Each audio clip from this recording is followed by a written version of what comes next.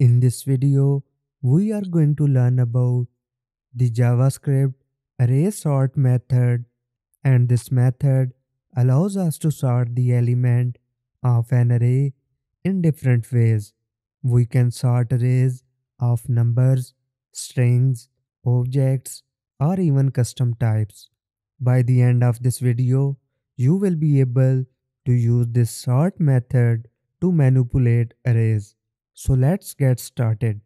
Now this sort method is a built-in function of the array object in JavaScript.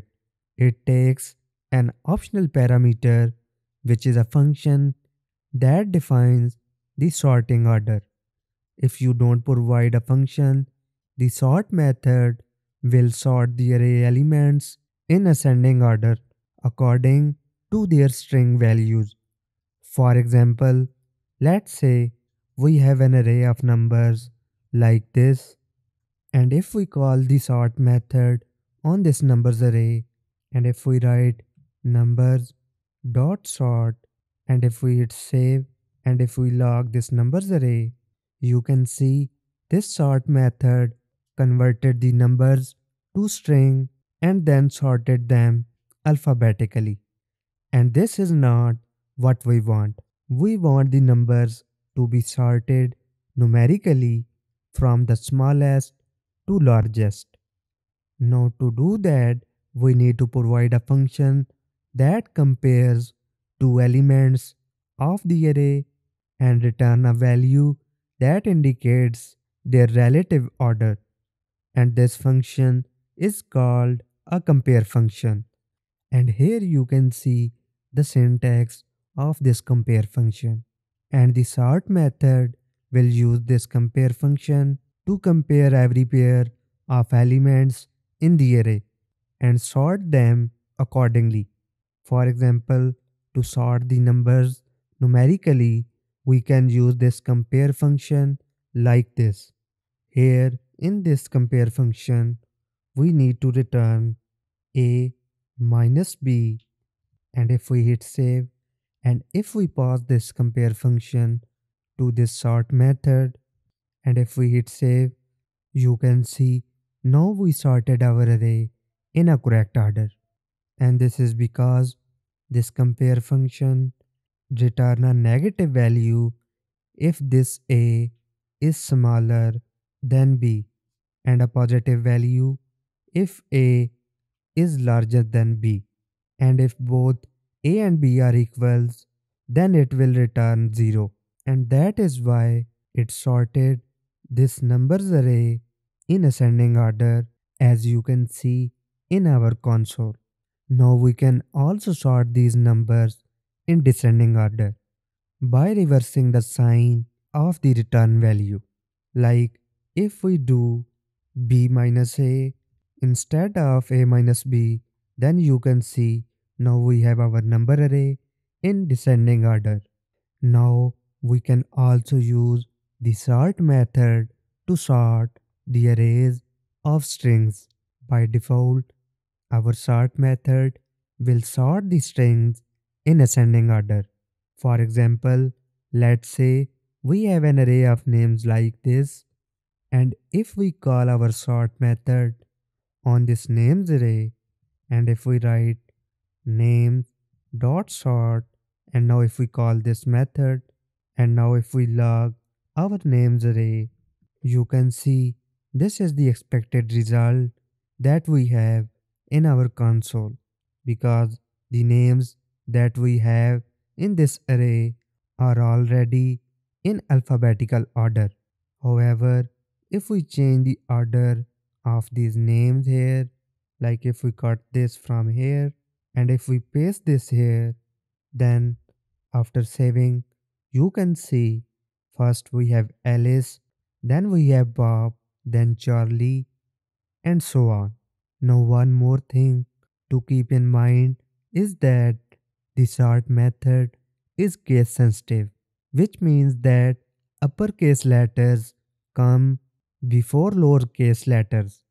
For example, let's say we have an array of colors like this, and now if we call our sort method on this colors array, and if we write colors dot sort, and now if we log this colors array, the uppercase colors come before the lowercase colors, which is not what we want.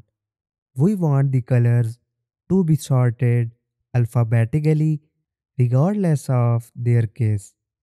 Now to do that, we need to provide a compare function that converts the string to lowercase and then compares them. Now for our compare function, we are going to use our arrow function, and here we are going to use two parameters for this function, and these are a and b. Then here first of all we are going to convert both strings to lowercase. Now to do this, we can write a is equal to a dot to lowercase like this, and we are going to do the same thing with our b value.